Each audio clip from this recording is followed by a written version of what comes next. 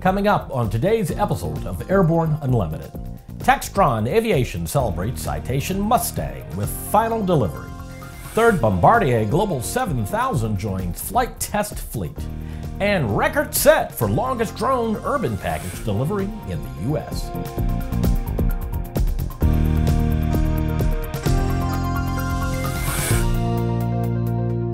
Hello, I'm Christopher C. Odom. It's May 16th, 2017, and this is Airborne Unlimited.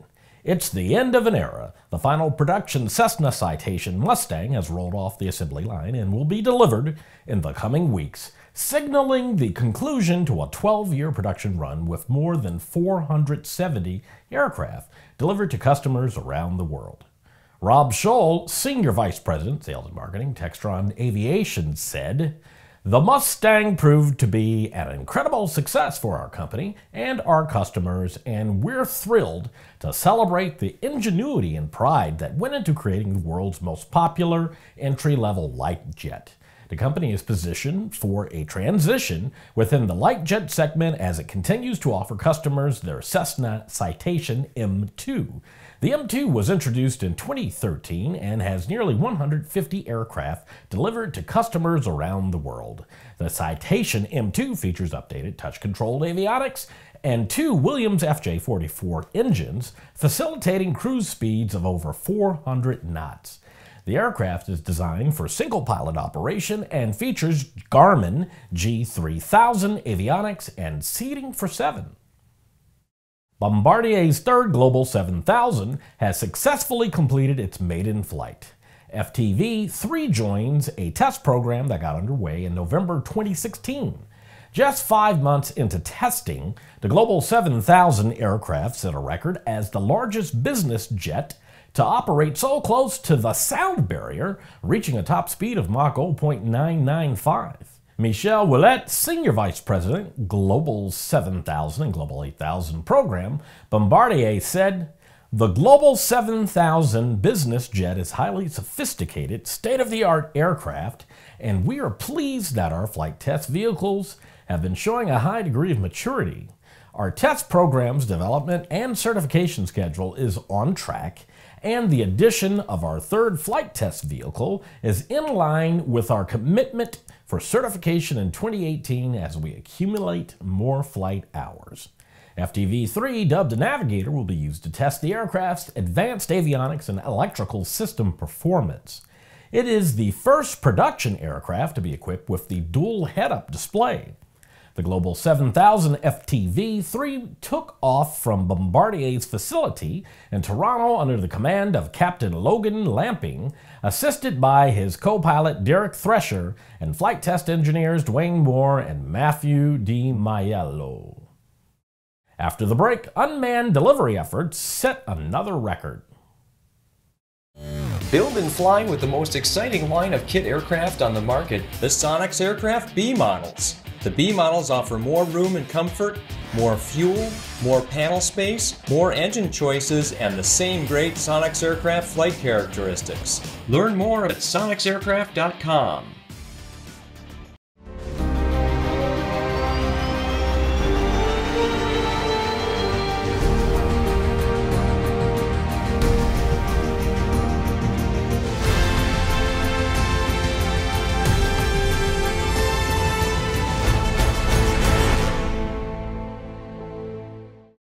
The Bristol Light Sport aircraft is what you are looking for.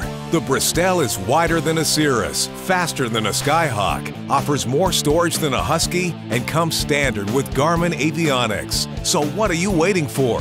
Visit Bristol.com to find out how you can get into a Bristol today. Welcome back. If you have a great story suggestion for Airborne Unlimited, Aero-TV, the new AMA drone report, our website or podcast, just email to news-spy@aero-news.net. On May 5th, 2017, a Nevada UAS consortium, Team Roadrunner, set the record for long-distance drone delivery while flying a fixed-wing UAV over 97 miles to Austin, Texas, using cellular connectivity.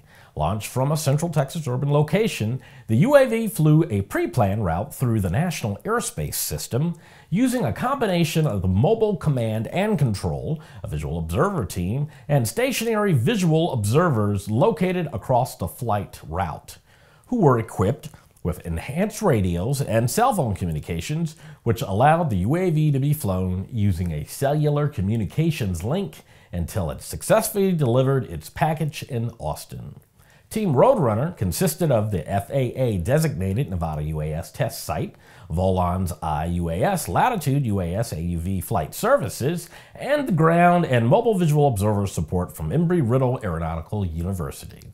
Dr. Chris Wallach, director of the FAA-designated Nevada UAS test site and adjunct assistant professor of College of Aeronautics at Embry-Riddle Aeronautical University Worldwide, said, "This was the most challenging, logistically intensive, and longest package delivery demonstration recorded to date using cellular technology in the NAS and allowed us the opportunity to demonstrate innovative capability, a demonstration necessity for the UAS industry. Nevada previously conducted historic package delivery BLOS demonstrations in Hawthorne, Nevada, at over 39 miles, as well as the first publicly recorded package delivery to a Reno homeowner." Every Tuesday, we look ahead at some of the more interesting events in the aviation universe. Here's this week's Aero-Calendar.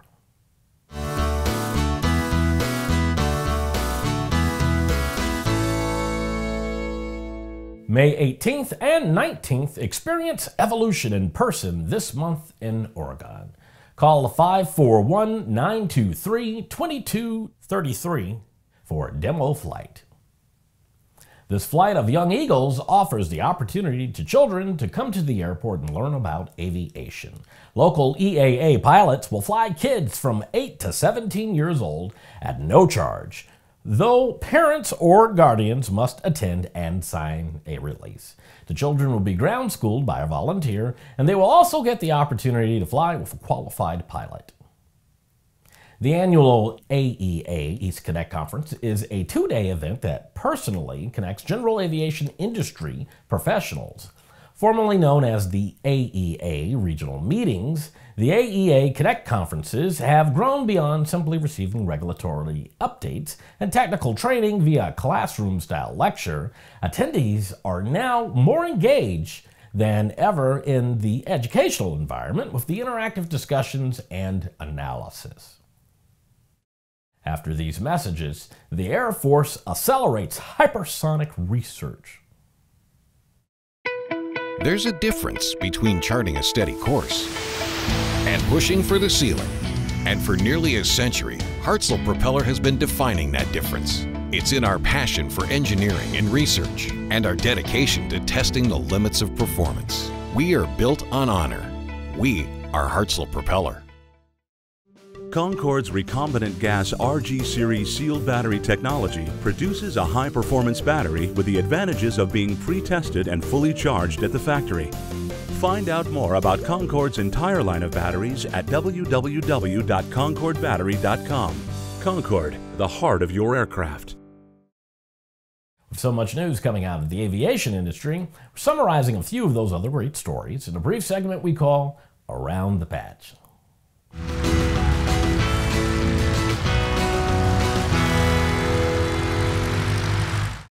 On May 3rd, Air Force senior leaders met to consider options to accelerate hypersonics research and development. Hypersonics refers to flying at 5 times the speed of sound, also known as Mach 5 or higher.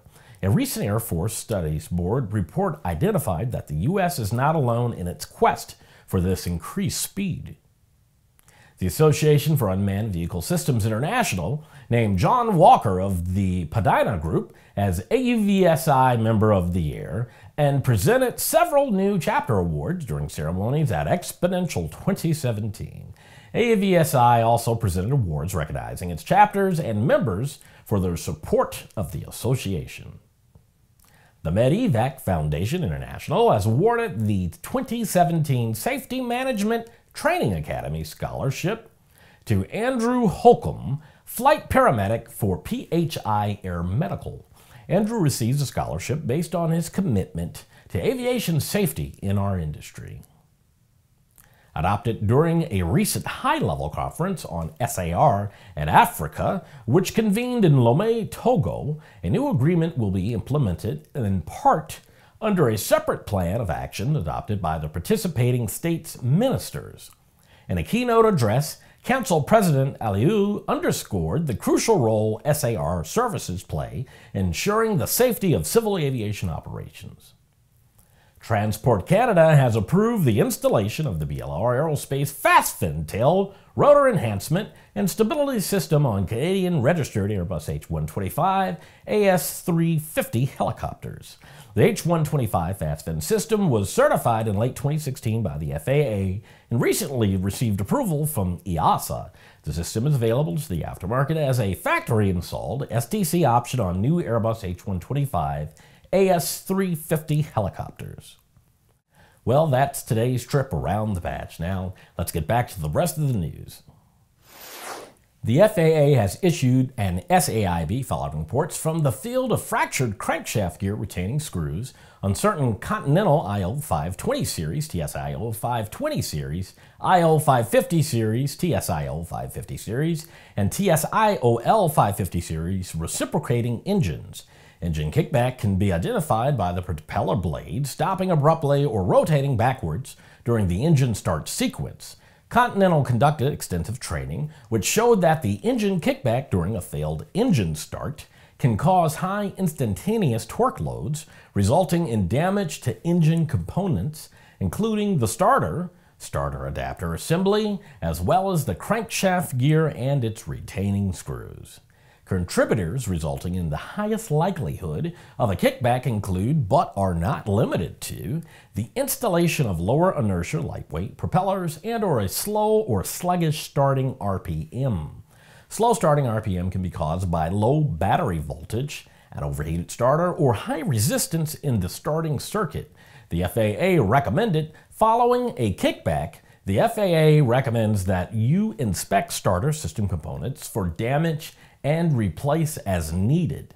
The inspection includes rotating the starter adapter to ensure a smooth rotation, free from binding or ratcheting. If discrepancies are found during the rotational check, we recommend replacing the starter adapter and crankshaft gear retaining screws. It is also recommended that pilots, owners, and operators follow CMI Service Bulletin SB16-6, dated October 19, 2016, when performing maintenance on these products.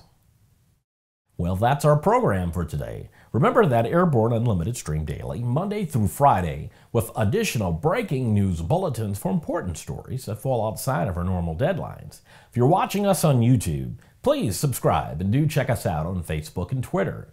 Get comprehensive, real-time, 24/7 coverage of the latest in aviation and aerospace stories anytime at aero-news.net. Keep flying. We'll see you tomorrow.